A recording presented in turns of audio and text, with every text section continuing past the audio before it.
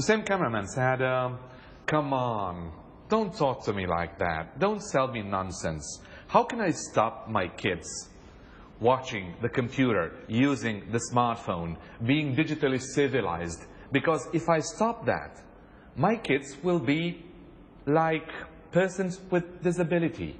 They will not be in the contemporary society. They will not be part of the people living in civilized conditions as everybody does. How will you answer that?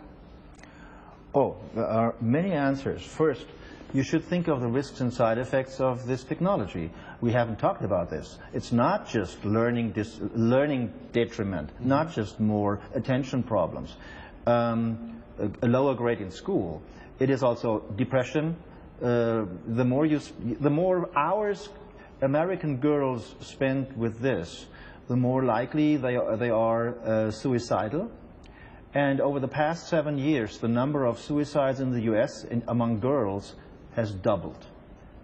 So this is a serious concern. In Great Britain, they have been able to show that girls who spend with this more than 3 hours a day are more than twice as likely to be depressed when they're 18.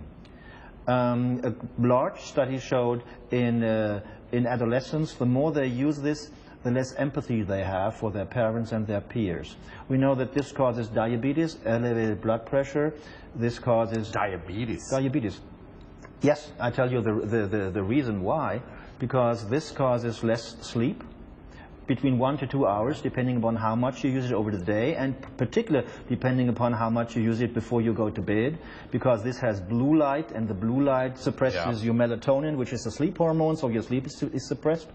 And when you have less sleep chronically, you get a pre-diabetic metabolism. So less sleep is a risk factor for diabetes. So if you have, if I sleep a little less, that doesn't matter, because even if I now get diabetes, that doesn't matter much, because it takes decades to develop the strokes and everything bad that comes from diabetes. But if you get this at 10 or 15, you have all the time that you need to develop all the risks and side effects, and you get them. That's my point. But I'm not done. This has replaced alcohol as the #1 cause of traffic accidents.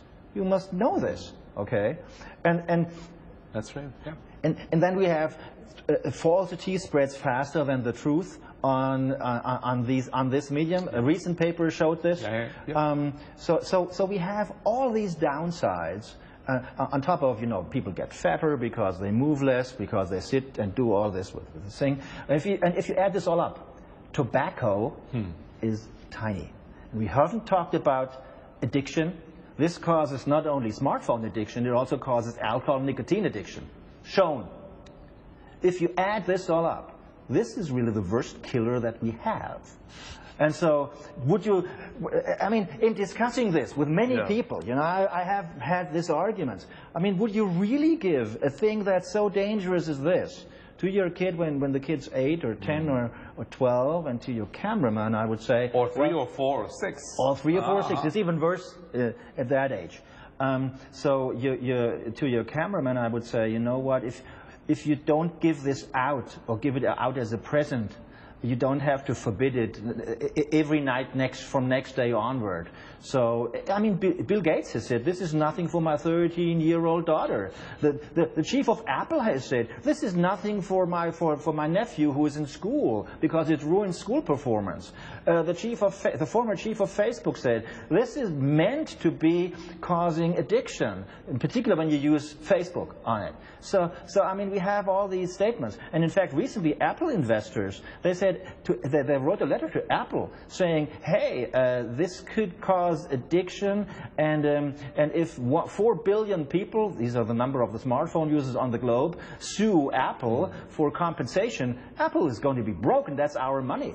So, it's not me, saying all this, and I'm not fear-mongering, and I'm not conservative. I'm just talking seriously about the medical literature under the risks and side effects of these things. And I think we have to take it seriously.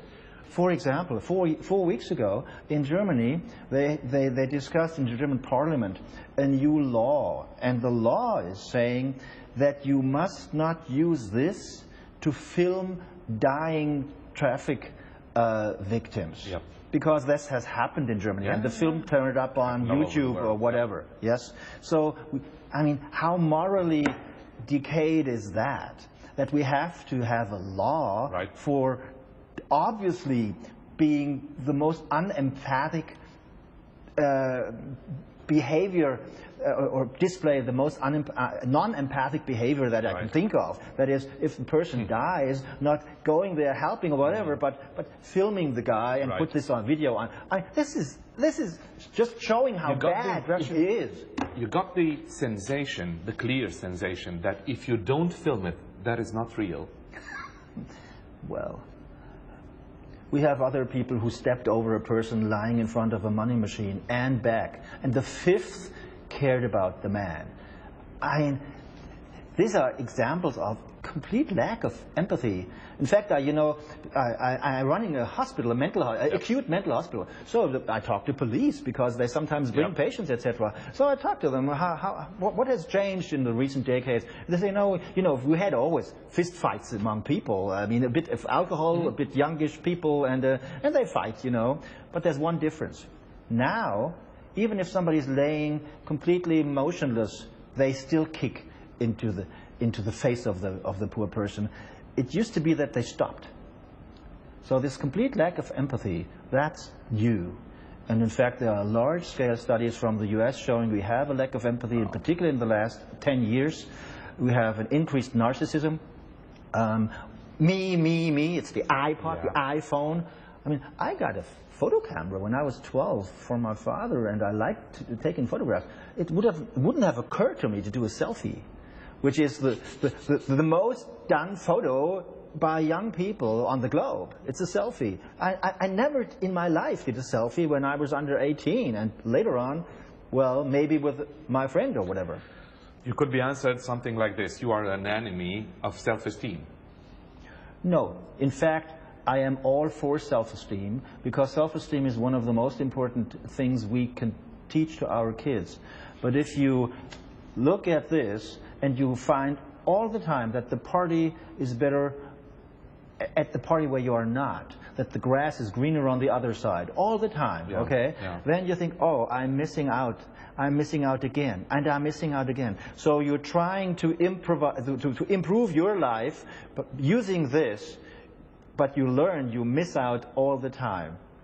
And so how do you learn self-esteem this way? You don't. And if you can't, do soccer or play basketball or play, if you play an instrument or play basketball or you create something, with your hands, with the clay, or you draw something. Hey, I have done this.